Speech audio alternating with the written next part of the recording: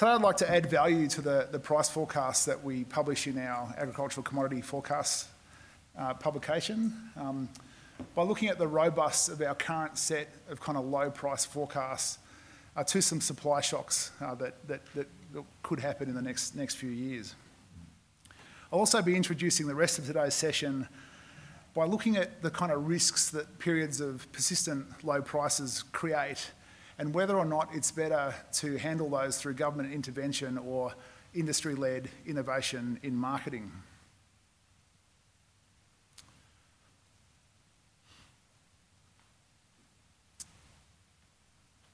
Now, starting off with the price forecast. Look, over the next 2 to 3 years, we're forecasting wheat and coarse grain prices to recover somewhat from the low levels that they reached recently due to very high levels of global production. And where they can, farmers both here and around the world have responded to these low prices by substituting towards more profitable crops, particularly oilseeds. And this has had the effect, of course, of driving oilseeds prices down as well, and we're expecting that to continue over the next few years. Even the price of barley, for which stocks have recently hit a long-term historical low, is being kept low by abundant stocks of corn in world markets. And the story is similar for canola, with record production and stocks of soybean around the world. The current trend of low prices in world grain markets is almost entirely due to expanding global production capacity, but also a series of favourable seasons. In particular, there was a very unusual coincidence of great growing conditions in the northern and southern hemisphere growing seasons of 2016 and 2017. And at the same time, there is a growing long-term trend of increasing production capacity in regions such as the Black Sea, and this is just inherently causing greater competition in a lot of Australia's traditional export markets. One of the problems we face as a forecaster and doing 5-year forecasts is that despite advances in technology, we still really can't reliably forecast seasonal climate conditions beyond the current growing season. And because of that, the simplest and most transparent assumption we can make is that average seasonal conditions will prevail in those seasons beyond the current season, and that yields will be close to their long-term trend value. Now, we know that's not a fabulous assumption, but that's about the best we can do at the moment, given current technology. And yet we know that inherent uncertainty in global grains market is almost entirely driven by variability in production. We know that consumption tracks up pretty steadily with growing incomes and populations, and that the production variability in grains market is almost entirely due to the effect of climate on yields around the world, more so even than the price responsiveness of areas planted by farmers as relative prices change. So when we're faced with this situation, we know that a low price scenario is a fairly sort of boring forecast, and we also know that there is likely to be changes over the next 5 years, the timing of which we can't reliably set. And we also know that because of that current low price situation for grains markets, it's a fragile view of the future. And just at the moment, there are 3 big reasons why we think that sort of forecast is particularly fragile and needs to be kind of enhanced by a little bit of scenario analysis. Firstly, we know that the international trade that sets our world prices is dominated by 2 or 3 major exporters. And this means that a supply shock in any one of those exporters could cause a significant disruption to supplies and a significant rise in price. And as I've just been talking about, the other thing that's occurred is that major exporting countries across all 3 commodity groups have had a run of unusually high yielding years, particularly in 2016-17.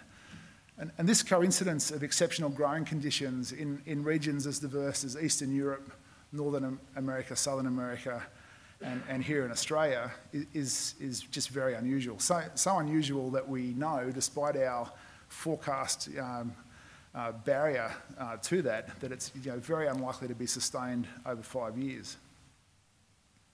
And while we can't reliably forecast these supply shocks. We know that in history, those long periods of great great seasonal conditions haven't persisted, and so we need to think about what the counterfactual scenario is. The other thing that's going on is that for some time now, scientists have been telling us that our climate change is going to make our climate more variable, and we're starting to see that now in things like our national average wheat yields. So when we take, for example, the 118 years of yield data that we have since Federation, and we look at the deviations from trend and put that in a probability distribution, we can see that the three biggest deviations from trend have all occurred in the 15 years since 2002-3. Our climate is getting more variable and our crop yields are getting more variable. Now we can get a sense of how robust our current forecasts are by running some scenarios. And in particular, we've run a scenario here where yields fall below current trends to a level that has occurred in around about 15% of years since 2000. If we do this, and if we do this for a single year, just assuming that for the top three exporters, yields fall to this level across the three commodity groups of coarse grains, wheat and oilseeds, we're going to assume that happens only in the year 2018-19. And even when we get that single year shock, it's just enough to disrupt supplies and reduce stocks over that period to kick commodity prices up quite a lot over that period. And we haven't, in this scenario, even modelled a supply response where farmers increase or decrease, supplies, areas planted, etc., in response to those price changes. If we were to do that, we'd probably find that the increase in cereal prices means less substitution towards oilseeds, lower oilseed production, for example, and hence higher oilseed prices than are shown here. So the point I want to make is, with production high and high stocks in the world at the moment, and the low prices that flow from that, this is a fairly fragile state of world grain markets, and probably not a great state on which to base major investment or policy decisions. And yet the problem is that whenever we have persistent periods of low prices in our commodity markets, it just seems inevitable that governments come under pressure to intervene in markets in some way. Some of the interventions listed up here certainly do have the potential to make the operation of markets more efficient, but not all of these potential interventions do. And certainly we know as economists that these interventions can only realise benefits if there is something wrong with markets that they correct. If there isn't a problem with markets that these interventions correct, then there is no benefit here to offset the administration costs to consumers and taxpayers, or the reporting and regulatory burdens that are imposed on farm businesses and other parts of the industry along the value chain.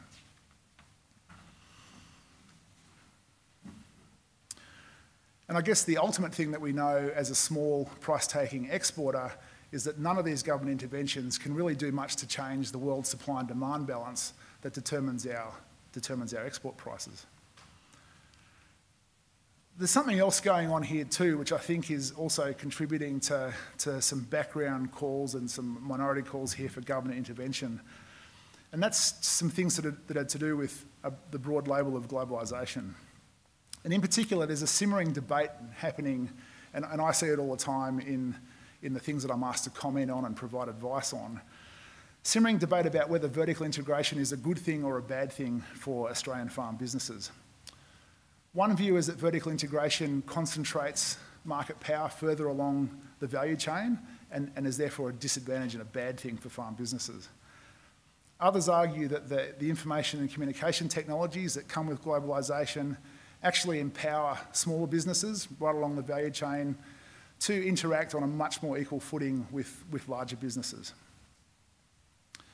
And it also seems that some of the apparent disadvantages of vertical integration are offset by other opportunities. So, for example, the falling use and participation in some spot markets, and hence the falling volume of just market reporting from those markets, is often set offset by the commercial advantages of contracting in vertically integrated supply chains and the flow of information that occurs along those value chains. And look, it's not even clear that vertical integration is happening as uniformly throughout grains value chains as some commentators have recently suggested, or in fact that it is actually affecting negatively the marketing options of farm businesses. So for example, while we undoubtedly have fewer small farm businesses, so post-deregulation of the wheat industry in wheat marketing in the grains industry, specialisation has led to the creation of more small to medium businesses further along the value chain, particularly in manufacturing. And manufacturing for the domestic market still constitutes about 25 to 30% of grain markets. And while we can see that the number of grain traders, of large businesses particularly, right through the value chain hasn't changed particularly much, deregulation has certainly encouraged the smaller to medium businesses and the medium-sized businesses right through the value chain. And that includes the domestic, the storage and wholesaling businesses that serve both the domestic and international markets.